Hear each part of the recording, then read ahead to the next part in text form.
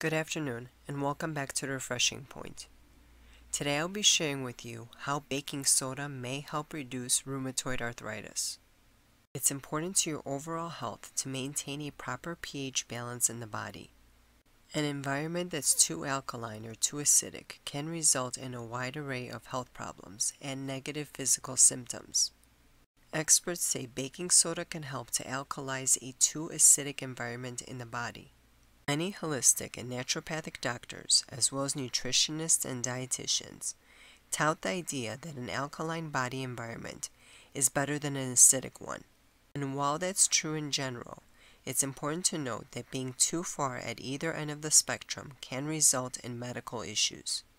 The Journal of Immunology published a study which concluded that drinking water mixed with baking soda could possibly reduce someone's chances of getting illnesses such as rheumatoid arthritis. Paul O'Connor, Ph.D., an associate professor at Augusta University in Georgia, who was the lead author on the study, introduced baking soda to 2 cases of test subjects. These test subjects included both healthy humans and rats. After 2 weeks of the baking soda and water mixture, scientists found that their immune cells, macrophages, appeared to change jobs. Researchers said that the macrophages began to focus on reducing inflammation instead of promoting it. Essentially, the baking soda acted as a way to naturally stimulate or turn on the macrophages' anti-inflammatory response. Illnesses such as rheumatoid arthritis could benefit from these anti-inflammatory properties. Baking soda, also known as sodium bicarbonate, basically tells the body to calm down its autoimmune response. Instead, it helps to strengthen the anti-inflammatory response. So cells from the spleen and stomach can tell a faulty immune system that there's likely no need to turn itself on, only to attack. The baking soda seemed to alert macrophages and mesothelial cells that the body wasn't under actual attack. The researchers noted a shift from autoimmune and inflammatory actions to anti-inflammatory ones in the stomach, spleen, and kidney.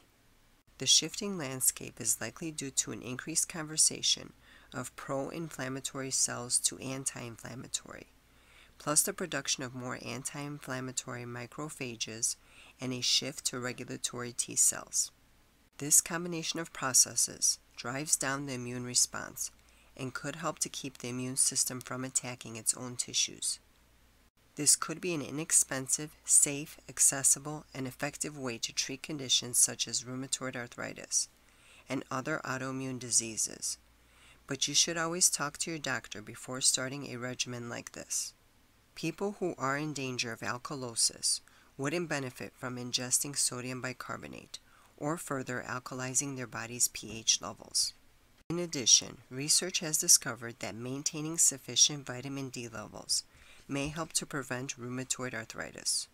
Baking soda is potentially a really safe way to treat inflammatory disease. While there's no miracle cure out there, there is a reason that home remedies like apple cider vinegar and baking soda have been around for ages. Thank you for watching. Good day and good health.